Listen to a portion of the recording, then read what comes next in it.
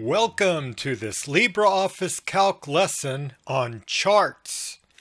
Charts can make it easier to understand large quantities of data. They can usually be read more quickly than the raw data they're produced from. You will usually want to summarize the data before making a chart, like I did here. To create a new chart, select the range of cells with the field headers in the table. Don't include the totals.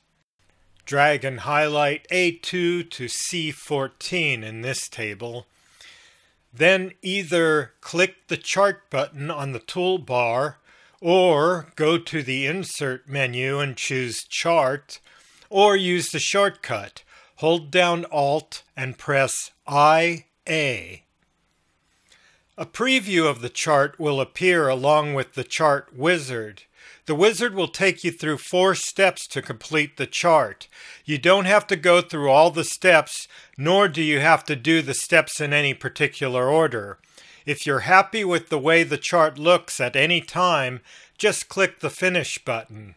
You could go back and edit the chart at any time if you need to. I'll go through the steps to show you some of the more important items. Step 1 is the type of chart. The default chart type is a column chart. There are many chart types to choose from though. Click on one to get a preview of what they look like. Column and bar charts have rectangular bars with lengths proportional to the values they represent. They have several variations like stacked, where the categories are stacked on each bar, or percent stacked, where the bars indicate the percentage of each item to the whole. Under here, you can choose to make it a 3D chart. You can have realistic or simple 3D, and choose the shape of the bars. And here's some examples of different shapes. Back to our list of charts. Pie charts display percentage values as pie slices. They're used when you want to view the relationship of individual items to the whole. Line charts show values as points on a horizontal axis. They're best used to represent numbers which change over time. Points and lines are a good variant of this one.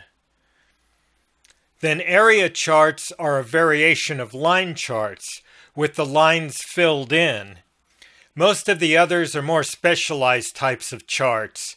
Column and line is a combination of line and column charts, which can be useful in some situations. I'll put it back on the default column chart. Click Next to go to the next step. The data range is the range I already selected in the table. If you want a different range, click the button on the right, drag and highlight the range in the table you want. Data series in rows gets its data from consecutive rows in the table, so it reads the table one row after another. January expenses, February expenses, and so on down the list. It reaches the end and starts in the next column, January revenue, February revenue, so on. In the chart, the bars appear in the same order. Expenses for January, February, March, April, through the year, then revenue for January, February, and so on. Data series in columns gets its data from consecutive columns in the table. It reads one column after another. January expenses, January revenue, February expenses, February revenue, and so on down the table. So in the chart, they come out in the same order. January expenses, January revenue, February expenses, February revenue, and so on. Best thing to do is just try them both and see which one comes out the way you want. Then down here, by default, the first row as label and first column as label are checked. The first column contains the months of the year, and the first row contains field headers, expenses, and revenue. So this is what we want. Click Next. Here you can add or remove a data series. For example, instead of having expenses in the chart, I want to compare revenue from 2013 in this other table with the revenue from 2014. I'll select expenses in the data series window, then I'll click the Remove button. Select Name in the Data Ranges window, then click the button next to where it says Range for Name. Select cell A1 where it says 2014, that'll be our name. Then click the Add button. Click to make sure name is selected in the data ranges. If not, click on Name. Then click the button next to the input box labeled Range for Name. Then in the second table, click A18 where it says 2013.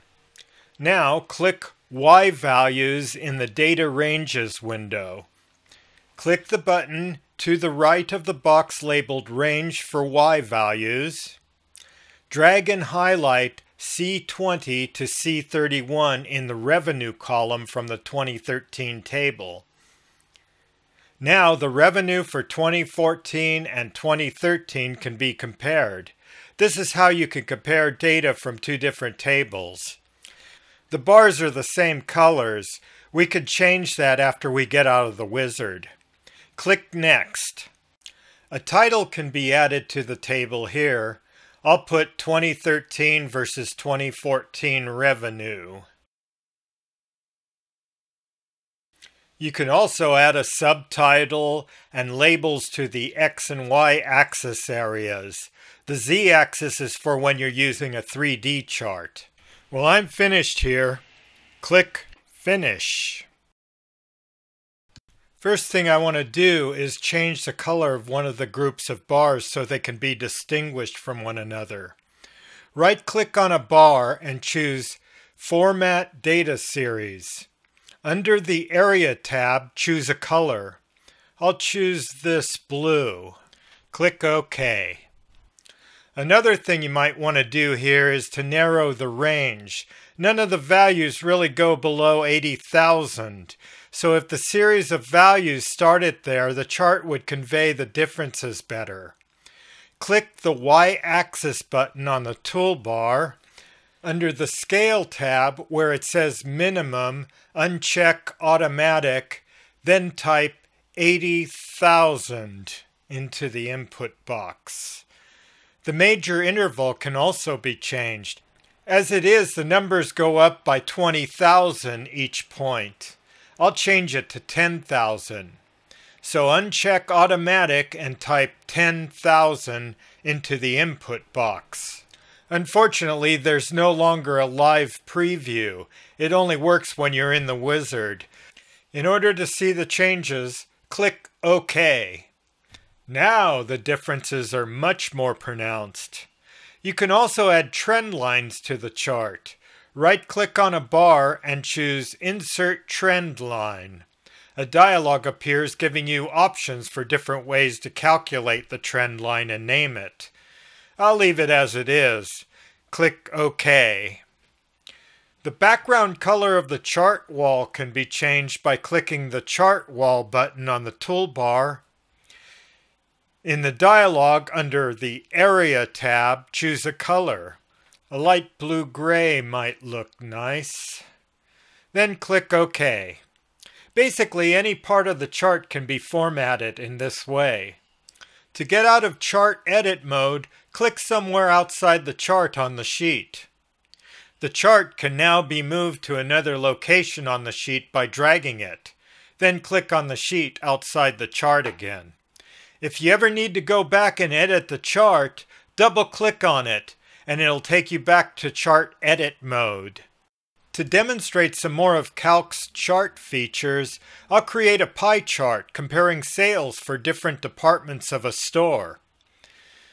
In this table, drag and highlight A3 to B9, hold down Alt and press IA, or use the chart button. I'm just going to change the chart type to pie and press Finish. Now we're in Chart Edit mode. First, I'll add a title. So click the Titles button on the toolbar. You don't need to use the wizard to put a title in. Type Sales 2014. Then click OK. It's really not too easy to see what the pie slices represent. So we need data labels.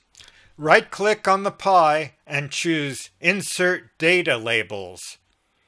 Well, this doesn't really work either too well. Some of the labels are difficult to read. They're mixing in with the colors of the pie.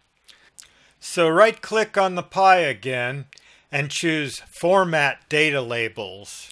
Under the Data Labels tab in the dialog, down here where it says Placement, choose Outside.